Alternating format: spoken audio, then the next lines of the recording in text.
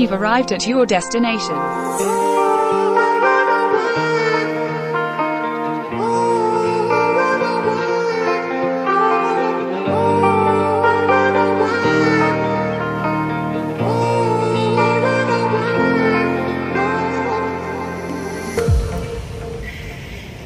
Welcome to Iceland. Touchdown.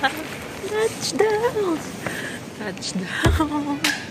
Finally, after a 20 hours flight, welcome to the land of ice and fire. Grabe, I was really teary-eyed the moment we landed in Iceland. I tried to go outside the airport, but it was windy and cold, and I didn't have enough layers with me since my checked-in baggage was delayed. It was only delivered the same night I arrived at my hostel. So I went back inside the airport and booked my bus to Reykjavik. Inside the airport, you will see different tour companies which offer airport transfer to the city center, and car rentals are available too. I actually booked mine with Greyline Iceland, a reliable and affordable airport bus shuttle service. They offer airport transfer from Reykjavik International Airport to Reykjavik City Center. They also offer hotel, guest house, and bus stop pickup and drop off.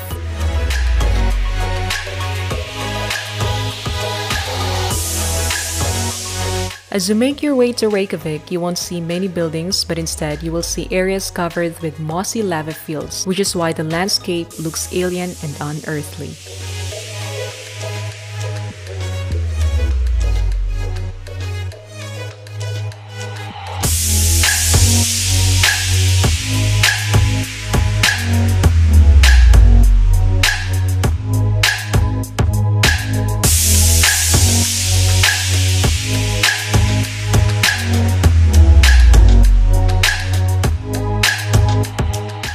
Alright, so this is where I'm staying. It's Kex Hostel. It's a bar, hostel, and a restaurant. I can really recommend this hostel, guys. It's just in Reykjavik. And just in front of our hostel is a view of there. A view of the mountain with the snow.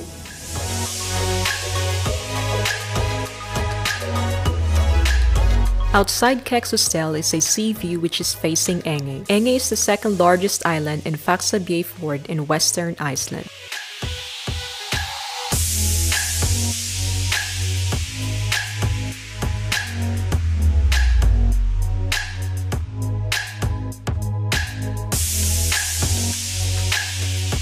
Just a 10-minute walk from my hostel is a gleaming steel sculpture called Sun Voyager. It resembles a Viking longship. The artist intended it to convey the promise of undiscovered territory, a dream of hope, progress, and freedom. Oh, dati hanggang Moa seaside lang.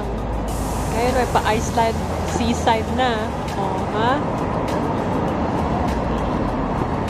Reykjavik is the capital and largest city of Iceland. As of January 1, 2002, the population of Iceland was 376,248. Hallgrímskirkja is a Lutheran parish church in Reykjavik. The church is named after the Iceland poet and cleric Hallgrímur Pétursson. At over 70 meters high, you can see the majestic Hallgrímskirkja from almost anywhere in Reykjavik and a little beyond. It is the largest church in Iceland and among the tallest structures in the country. You can see how the church represents Iceland's landscape from the outside. Its rising columns forming the exterior and tower were inspired by Iceland's basalt mountain formations to thunderous waterfalls. Admission to the church is free. However, one of the best 360-degree panoramic views of the city is from the observation deck at the top, which costs 1,200 Icelandic krona for adults and 200 Icelandic krona for children 7 to 16 years old.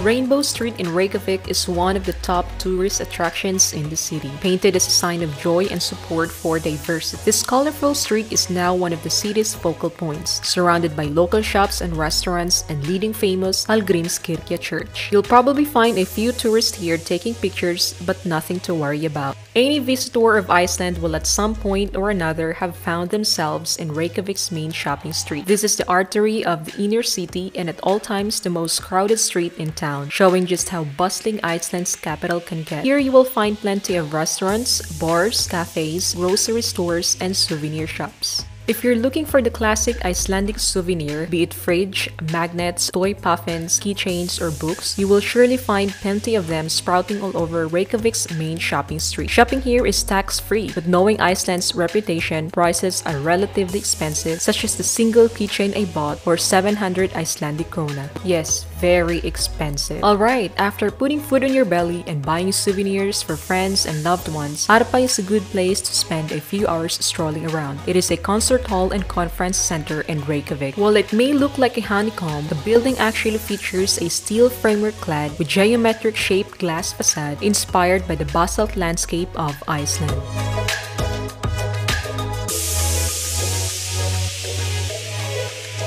Just a few walk from Harpa is Ingólfur Square, a cozy place in downtown Reykjavik, surrounded by shops and restaurants. Here you will find the statue of Ingólfur Arnarson. According to the Book of Settlements, he and his crew were the first permanent settlers in Iceland and named the place Reykjavik. After a tiring day of walking, a good place to unwind and chill is a park in Reykjavik's downtown area. I have a hard time pronouncing places in Iceland that even the name of this park is difficult to read. However, it is renowned for its bird life, sculptures, and serenity. A lovely park and a lake with tons of swans, ducks, and other birds. It's very quiet and surrounded by lovely lush gardens. It's also a nice place to go jogging. Just beside this lovely lake is Reykjavik's City Hall.